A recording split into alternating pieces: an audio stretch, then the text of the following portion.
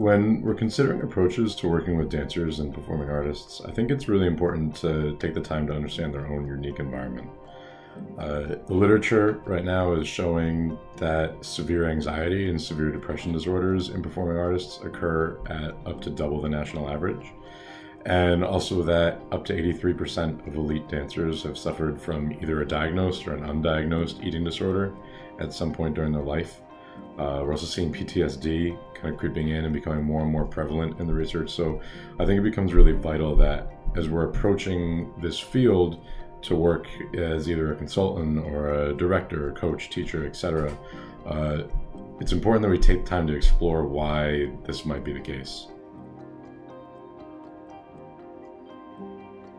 I think an interesting question comes up a lot in the literature regarding whether performing arts as a discipline includes a lot of environmental factors that contribute to the increased rates of mental health disorder, or whether performing arts itself maybe attracts individuals with a predisposition. I think it's important to explore both of those possibilities and understand how they both could impact an individual as we're approaching them in a client relationship. Looking at the environmental concerns within performing arts, first and foremost, there's a massive lack of education, awareness, and resources surrounding mental health in that field. Teaching and directing orientation tends to take on a really negative focus. It's very easy to watch a 3-minute number or even a 2-hour performance and only key into the things that are going wrong. And so feedback tends to be really centered on what is wrong without a lot of positive praise. Instruction also tends to be really outcome focused.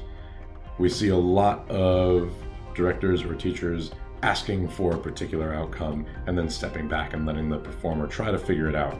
And that can create a really vague and sometimes stressful environment to kind of navigate through. Defining success is really blurry in performing arts. We don't have the black and white win or loss that traditional sport comes with inherently, and we know how damaging that can be. But as you kind of step back and even remove that, success is so subjective in performing arts. The performer tends to be their own harshest critic in that perfectionistic environment. Negative self-talk and unrealistic self-expectations are huge. Fear of failure in a lot of different ways is really prevalent in the performing arts. There's also a culture within performing arts that really reminds performers, dancers, musicians, everybody, how replaceable they are. It's a little bit difficult to look at how the system might attract individuals with a predisposition to mental illness, but I think it's really interesting to look at how the system might perpetuate the involvement of someone suffering from one of the mental health disorders we mentioned before. How could someone who has severe anxiety or depression put themselves out on stage and subject themselves to that? But if you can kind of take a step back, it becomes easy to see this individual who is in an environment full of negativity and full of criticism, wanting to go out on stage where they receive applause and they receive laughter, and there's immense amounts of validation for that person once they are up on stage. You also, when you're on stage, can kind of take on an alternate persona, and this is something that a lot of performing artists will talk about. The ability to get out on stage and not be themselves and escape from those negative aspects of the self. And these things really create a strong drive to get back out into the performance environment. And you'll tend to see performers sort of put their head down and fight through whatever obstacles they have to get through, whether it's a body image change that's required or enduring a really negative or toxic environment in the rehearsal space. Before working in any context with individuals in the performing arts, I think it's really important to take time to know your population and to get to know their specific performance stressors as well as specific risk factors within each discipline. Normalizing and promoting help-seeking behaviors and various feelings in performing arts, I think, is really critical. Because performance psychology is not commonplace in this field, if someone has reached out to you as a consultant, there's been a long process, very likely, to get to that point.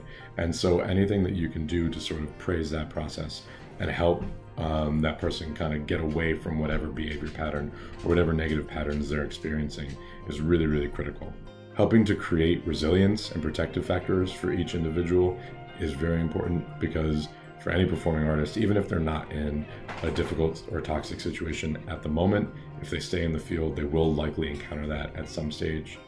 And I believe one of the most important things that we can do is to make sure we're educating and creating resources specifically for the top down in performing arts. So aiming at directors, coaches, teachers, people that are working with performing artists, so that they can gain more information and insight into how their interactions impact those around them.